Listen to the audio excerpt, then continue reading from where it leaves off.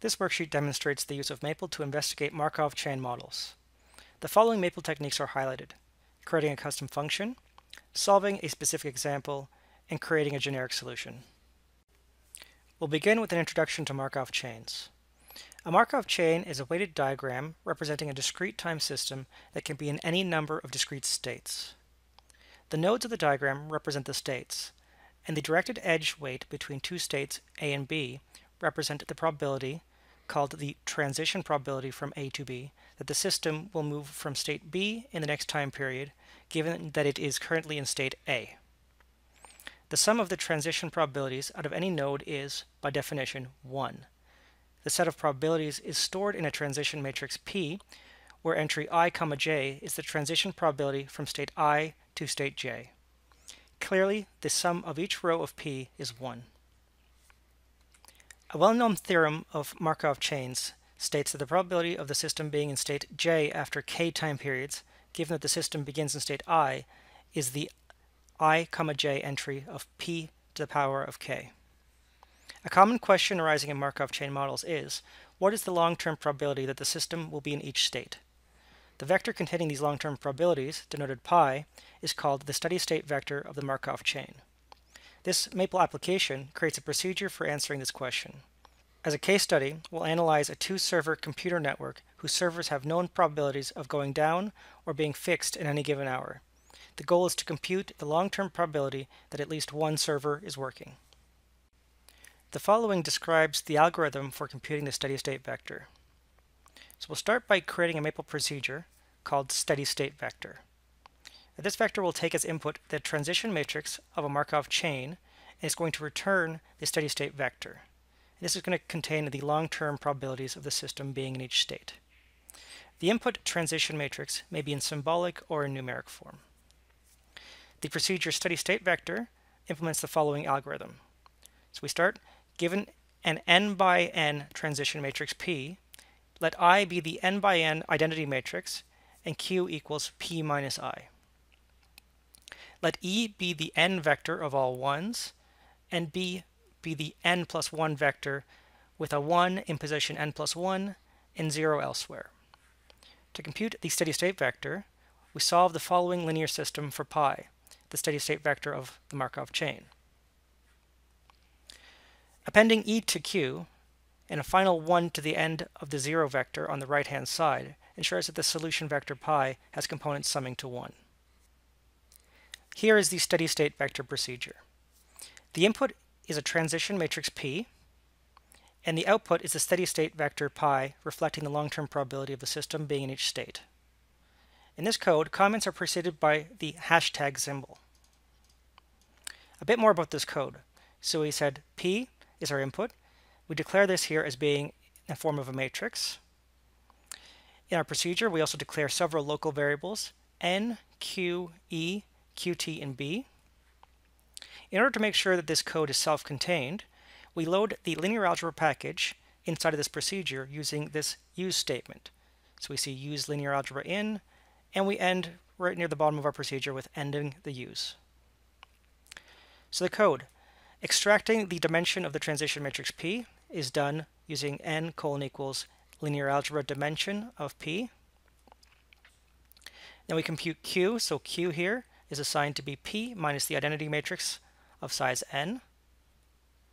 E is the vector of all ones, so here we declare E is a sequence here of all ones from 1 to n. We append the vector E to Q and transpose the result using the linear algebra transpose command. Inside of here, this is just a vector notation, so we're just concatenating Q and E. B is the unit vector with 1 in position n plus 1. So here we declare linear algebra unit vector, n plus 1, n plus 1. And finally, we return the solve for the linear system, qt times pi is equal to b. So we return here least squares of this solution. So let's see how this all works with an example. In this example, we're going to be talking about the reliability of a two-server network. So the problem here is to estimate the long-term probability that at least one server in a two-server computer network is working during any given hour. We'll model this problem as a Markov chain as follows. So we assume that the network can be in one of three states. 1, both servers are working. 2, one server is working. or 3, neither server is working. So let's let lambda 1 be the probability that a server fails when both were okay an hour ago. Lambda 2 be the probability that a second server fails when one was okay an hour ago. Mu1 be the probability that a broken server gets fixed when one was okay an hour ago. And mu2 be the probability that a broken server gets fixed when both were down an hour ago. The transition matrix can then be declared as follows. So here we have P as a matrix, and I'll just hit return here to enter this in. So here we have all the entries, 1 minus mu1, mu1, lambda 1, 1 minus lambda 1 minus mu2, mu2, lambda 2, 1 minus mu2. So as we said before, every row here does add to 1. So note that the steady state vector produces pi symbolically. So numeric values of pi and lambda are not required. So here if I declare pi as steady state vector p, this will return a symbolic result for us. So if we were to go through now and specify a couple of values, say for lambda 1, lambda 2, mu1, and mu2, we could return an exact result. So now if we ask Maple for the value of pi, the updated vector is given, reflecting the inputs above. Now by inspection, we can actually look at these values and see that 1 plus 100 plus 10,000 actually does add up to 1. So this is a stochastic vector. So to calculate the long-term probability that at least one server is operable at any given hour, this is actually going to be equal to the sum of the last two components of pi.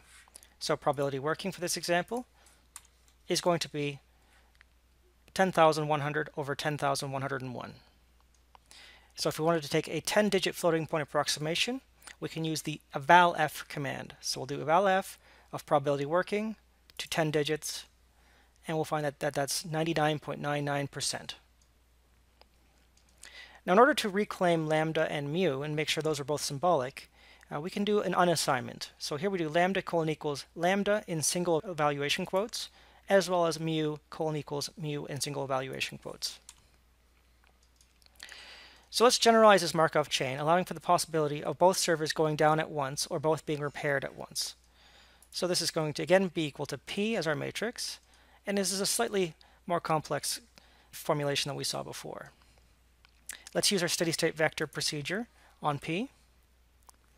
As we can see here, here's the larger result. So what about a purely numeric result? Well, again, if we create a new matrix, we fill this with numeric values instead of symbolic values. We declare this to P2. We can then again use the steady state vector command in order to generate the steady state vector. If we use floating point values rather than using fraction values up here in a new matrix called P3, we'll find that computing the steady state vector for P3 will give us back floating point results. As we saw before, again, everything adds to 1 here, and this returns the steady state vector.